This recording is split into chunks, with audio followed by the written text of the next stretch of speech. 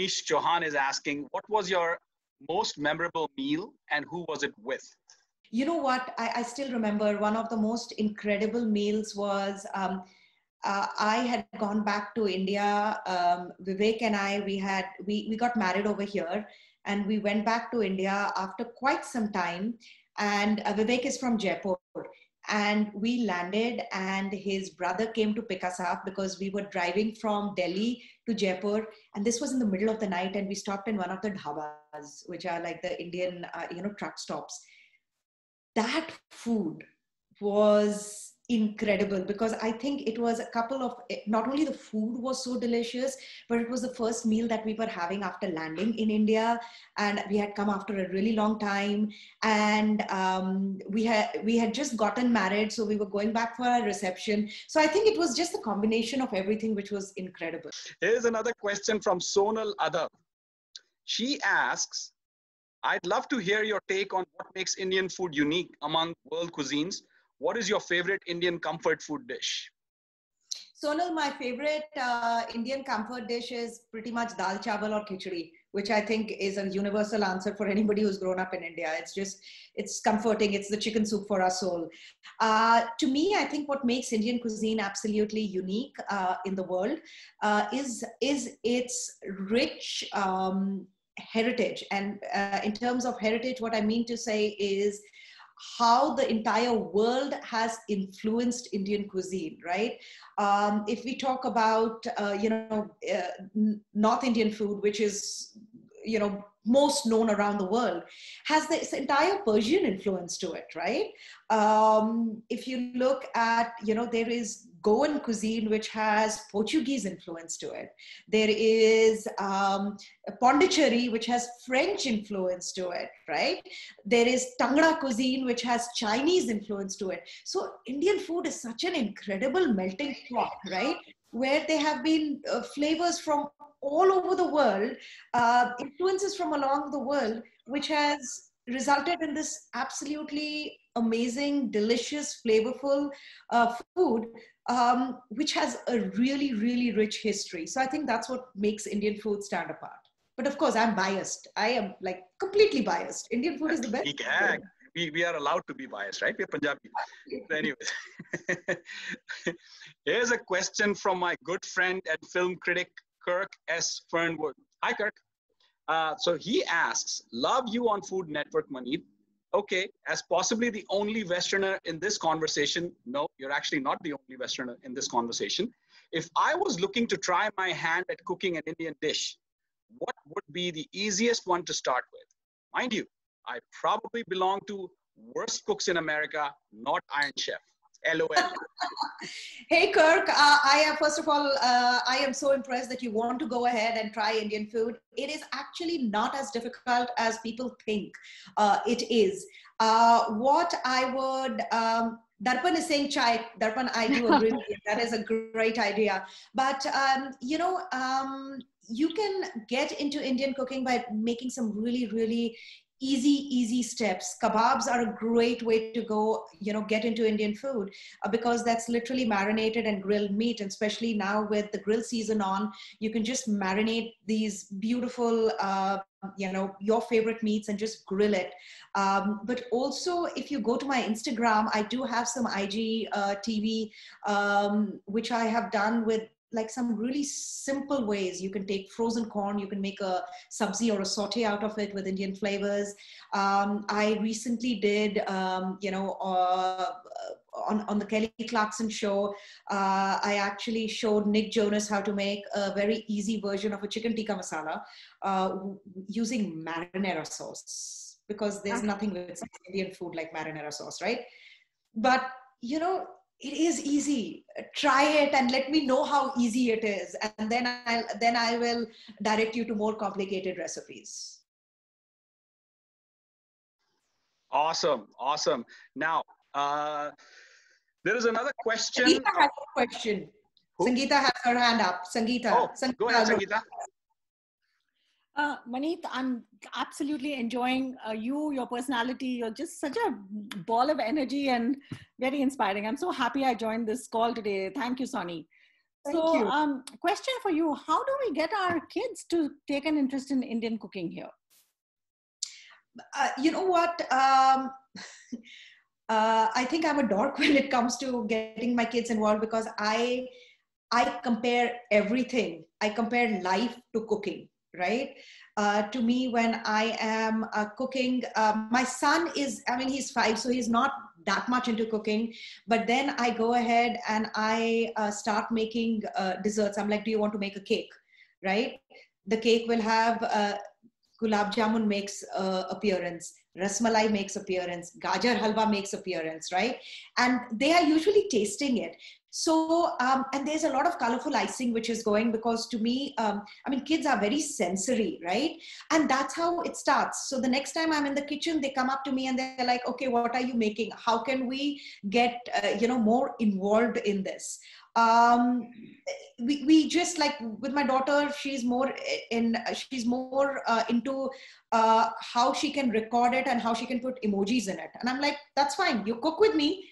And the next step would be that. And over the time, I've seen her get more involved in cooking. So I think it is just a matter of, hey, do you want to join, rather than just pushing them, ki, do this. Like right now, she's making rotis, which are in each and every shape of, like how I got her into rotis was, hey, this is edible Play-Doh. And you can also go ahead and roll it out.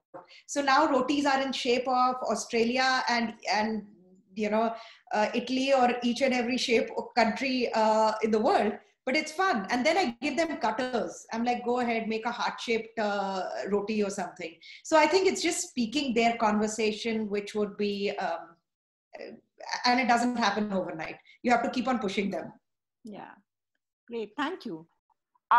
Is watching, I get so stressed out, like watching Chopped. Is it as stressful as it looks like on TV? Because I'm almost having panic attacks watching Rebecca, these people. It's not as stressful as you see it on TV. It's 100 times more stressful. Oh, right? It is crazy. We've been doing it for 12 years now. And till date, I am like, oh my God, like I have my heart pounding. I am screaming with the last 10 seconds. I'm like, come on, get it on the plate. If it's not on the plate, we can't taste it. It is very stressful. Competing is even more stressful, right? I was wondering. Yeah. When you were competing, that was crazy. It is crazy. It is crazy. You've got to put, you're a judge, so you've got to kind of show some bravado, but inside you're like, why the hell did I agree to this? This is so stressful. So yeah, it's a lot more stressful. It's not as stressful as you think it is. It is exponentially more. Which cuisine outside of Indian cuisine is your second favorite, I would say? To me, any cuisine is incredible. I think as long as there has been due respect given to the ingredients and the product, I love anything and everything. And I know that I've not even scratched the surface of trying foods around the world, but it just astounds me and amazes me whenever I go to new countries and I try different flavors. It blows my mind what people can do with food. It's just so exciting. Do you ever like to go out to eat? Like, I'm sure you do, but again, given that you work around food, what happens to people is they don't want to, go out to eat fancy restaurants and such. Do you like to? Oh, absolutely. Absolutely. But I think as I'm getting older, Vivek and I being in the same industry, whenever we go into restaurants, we kind of tend to analyze what's going on, or what people are doing good, or what we would do, or etc. I know when I used to be younger, I used to be so obnoxious. I would go out with my sister and brother-in-law and to a fancy place, and I would pick up the plate to see ki, oh, this is Rosenthal. Oh, very cool, right? I have reached that stage where I curb doing that. I realize I have started living more in the moment. So this moment will get 100% of my time, and I'm going to enjoy it thoroughly. I will not, and that's why, when I was requesting you to send me, the Zoom information just before the event, because 4 days before, I will not be able to analyze it, because to me, it's important to live in this moment. Where do you get the inspiration for items on your menu? I mean, I like to cook also, and I always have a tough time deciding what I'm going to put on the menu. So where do you get the inspiration for your menu? It's teamwork. I get inspiration from my travels, from people that I work, but it's teamwork. Right now we have this, young kid who's our chef de cuisine, Marino, who's from LA. But he's traveled the world. He's got a Mexican heritage, loves Indian food, and he's come up with this new menu, which is like just blowing things out of water, right? The fact that he started putting steaks in the menu and started serving steaks along with vindaloo, like people are just going crazy. And that to me, I think is very, very important, to let your team, partake, or not only partake, but to lead the charge when it comes to creativity. Because what I love about cooking is the creative aspect of it, right? It's not that, every day you go and do the same thing or follow somebody's recipe. I don't enjoy that. So for me to expect my team to be doing that is not fair. So it's a teamwork. I mean, everybody contributes, everybody tastes, everybody says what works, what doesn't work. And we grow together as a team, because a rising tide raises all ships, right? Just me rising is not going to help, right? All of us have to grow together. And that, I think, is what is at least in my life, has been a recipe for success. Awesome. I have a question from my good friend Shashi Sharma on Facebook Live. He's asking me, what do you think about Indian fusion? I already know the answer, but I'm going to let you answer. I think it takes away from the authenticity, but I think I'll let you. Shashi, we can have hours and hours of conversation about what is authentic. What is authentic Indian food? Chicken tikka masala? Not really. Naan? You think naan is authentic Indian? No, it isn't. I mean, it's the entire Persian influence. Kebabs are not authentic Indian. To me, what is authentic is what you make a dish. What is authentic to you? To me, what is authentic is the fact that I travel the world and I get inspiration from around the world, right? So that is what I am true to. I am honest to, I'm authentic to who I am as a person. To me, I grew up in India. That's where my roots are from. But my home is Nashville right now. So I honor both the places where I am from, where I am. And that is what is authentic to me. So whenever anybody, I've had heated discussions, as heated as curry powder, about authentic Indian food, because authentic Indian food, like Indian Chinese, who all of us are obsessed about, it is because of the Chinese influence, right? I mean, you go to Goa, okay, let's talk about pav bhaji. Where do you think pav is from? Batata, where do you think potatoes are from? Tomatoes, where do you think tomatoes are from? Chilies, which are such an integral part of India, are not authentically from India. So I think fusion is very important in evolution of any cuisine. And I think it should be embraced. I don't think that it should be treated as a dirty word, because you become richer learning from other cuisines, learning from other people. And that's what has been my approach. There are other people with different approaches, which is completely fine. But my approach has been learn from the world. That's how you grow as a person. My question is, your friends and family, are they just like so intimidated to call you over for a meal? No, I would love to call her for a meal. You know that Hindi saying, "Ghar ki murgi dal barabar"? That is basically what it is, right? No, nobody is intimidated. I mean, like, to me, I really appreciate, I appreciate being invited to somebody's house and somebody cooking from their heart, because, that emotion and love that you taste in somebody's cooking, there is no restaurant food that can ever, ever, ever top that, right? Well, you have an invitation from Washington, D.C. Fantastic. Next time I'm over there, I will connect with you, because my life is pretty much on Instagram. So I was there last year. I have great friends in DC. So I was there for Jose Andres's Capital Food Fight.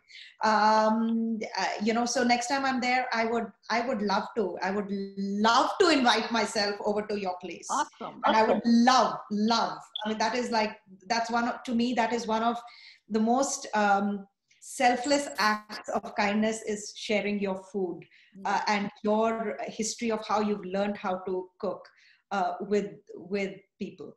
So thank you. I really appreciate that invitation. And don't be surprised when I take you up on it. I would love to see you at my doorstep. Sonny, I have a question. Yeah. Hey, Maneet, this is Siraj. I spent 2 years in Ranchi before you were born. Oh my God. And I have these fond memories of the food and the smell and the mithais and all those things. For 2 years I was there, and the songs and all those things. So tell us a little bit about your childhood there, and the sights and the smells and food, whatever you do. So Ranchi, one of my favorite memories of Ranchi is every Sunday, Dad and I on his scooter, we would go to Doranda Sabzi Mandi. Which was the farmer's market, right? So when I came over here and everybody would be like, oh my God, farmer's market. I'm like, that was the only market that we knew in India.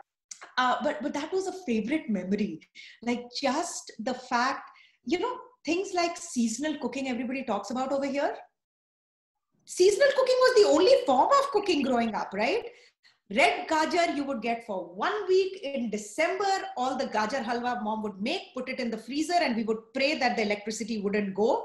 And then there was a small part of us which would have our fingers crossed that the electricity goes so that we could like gouge on the gajar ka halwa.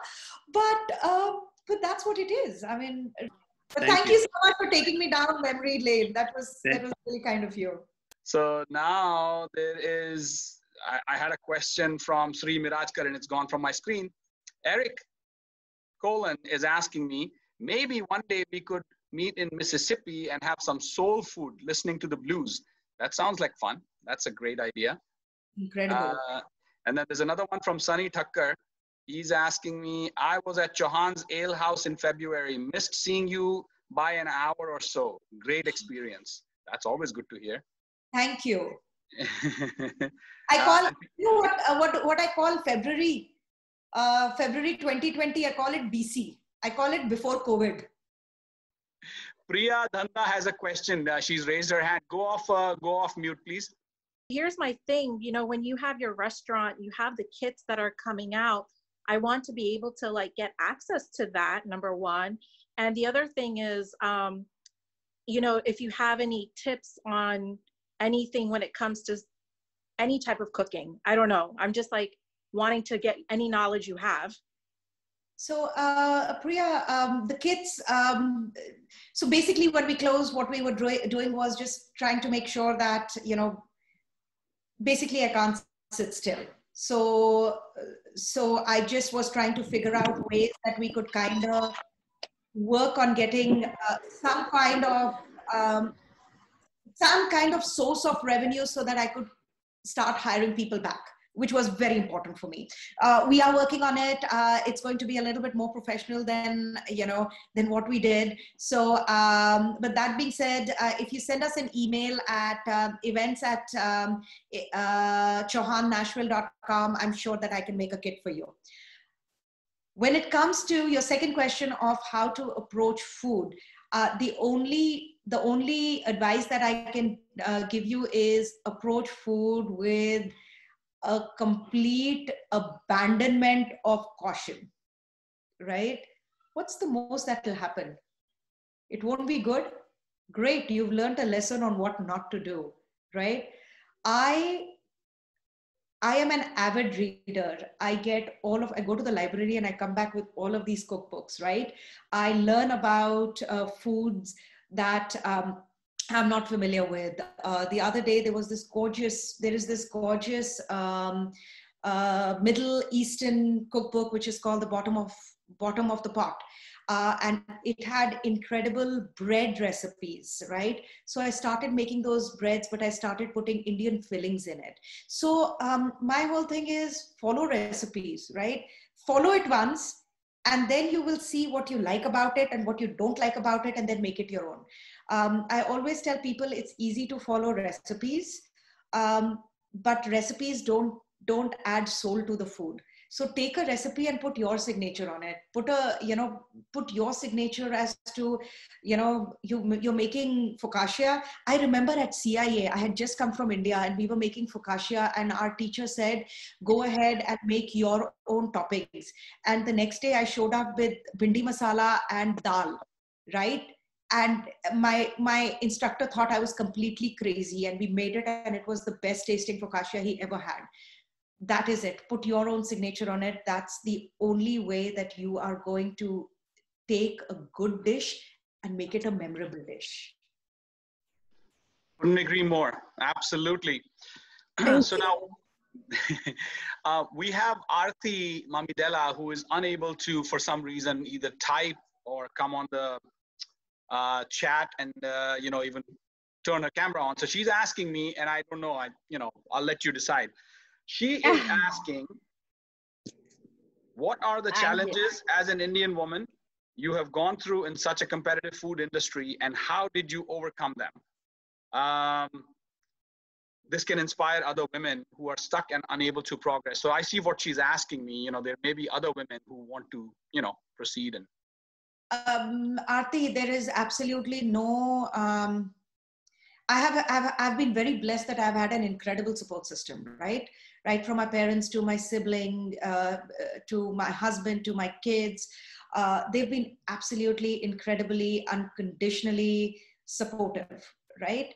But one of my biggest things has always been, anytime I've ever had doubt in something that I can't do. My older sister, who I've always been a complete pest to, how younger sisters are, right? She would always be my strongest till date. She's my biggest cheerleader. So if ever I feel ki I can't do it, and I'll call her up and I'll be like, I don't know if I can do it, and she's like, who am I talking to, right? You can't do it. Of course you can do it, right? And over the time, that's made me believe that I can do anything, right? And whenever I talk to, a group of women, I always say that we in our hearts always question ourselves with these two words, can we, right? A long time ago, I switched those two words to we can, right? You have that in your mind, you will do it. As simple as that, okay? And the other thing which and you have to work on it. It doesn't happen overnight, right? You keep on saying, you keep on repeating the mantra, you keep on repeating it in your mind. And to me, one of my biggest aha moment was, what is the most that will happen? I'll fail. That's fine. At least I tried. At least I'm not going to live with the regret that I didn't try, right? I competed on Iron Chef against Chef Morimoto. Chef Morimoto started his career the year I was born. I came a respectable second among two people. I don't say that I lost. I'd say I came second among two people, but that's what it is. What's the most that happened? I lost, but what I gained was an incredible experience. What I gained was to be the first Indian and the only Indian female chef to have ever been competing on Iron Chef. It's not a small feat. So,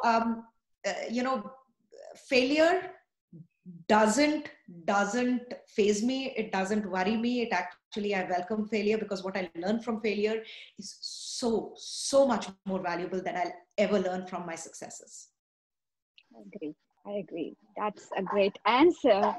I appreciate it for answering that question. It's like I really wanted other women to understand how it is not easy to be there, but how you worked through that process, and then how you shine from it. That is important for others to know, so that they can be encouraged from you. Thank you. You're so welcome. Thank you. Awesome.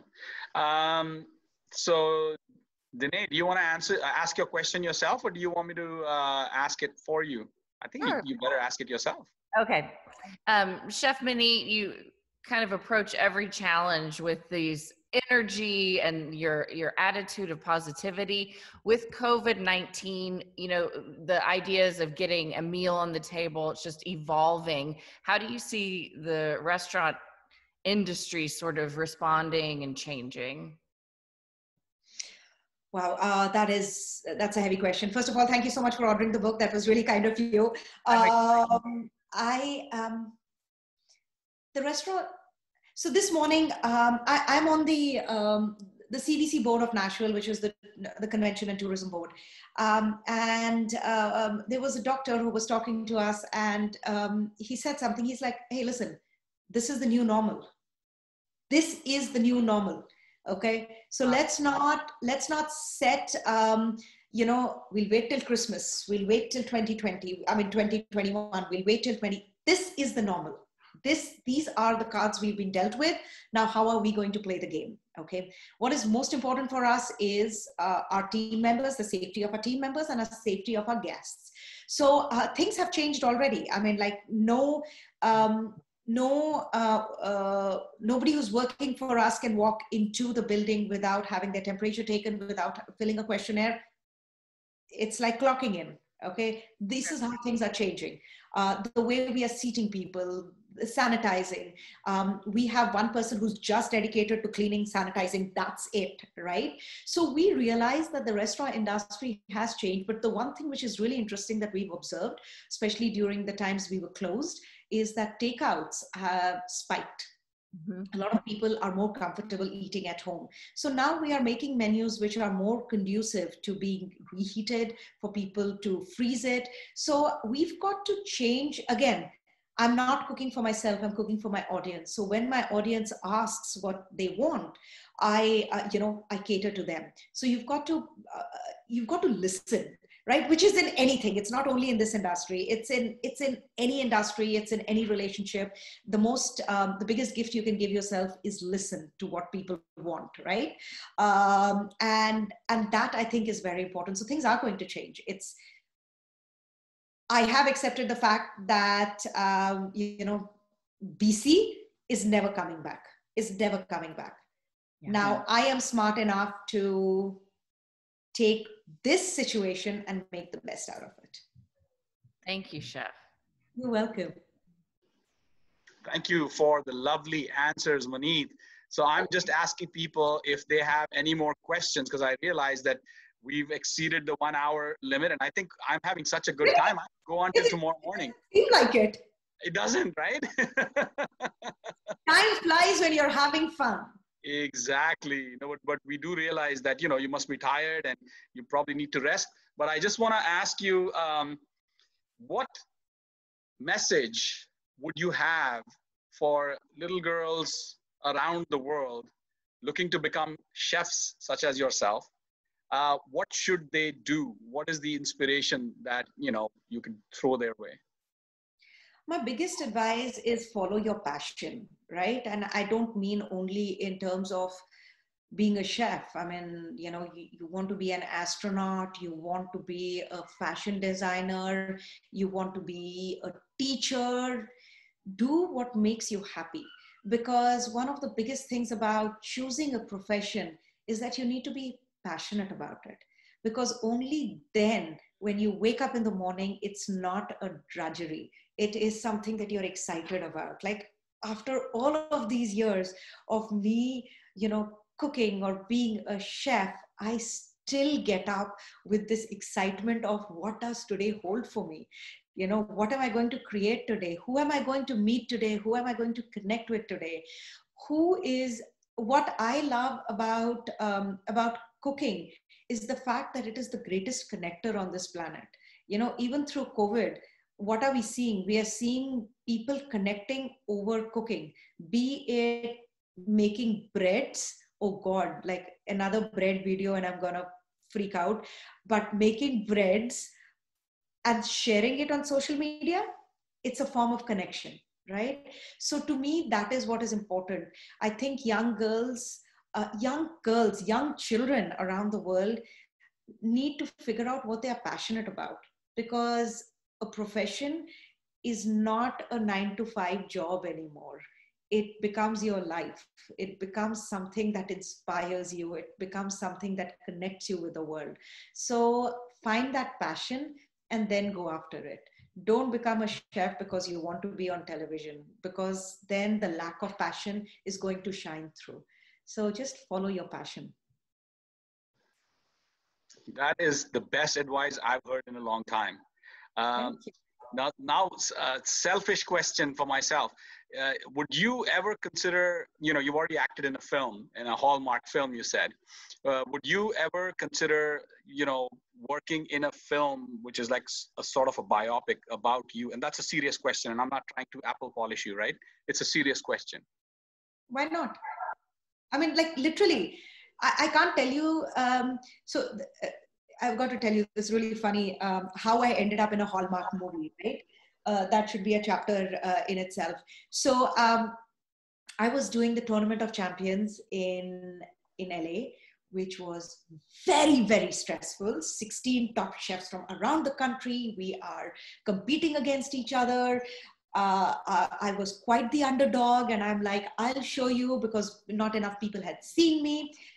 So we are having this, so I'm really stressed. In between, I get an email that, hey,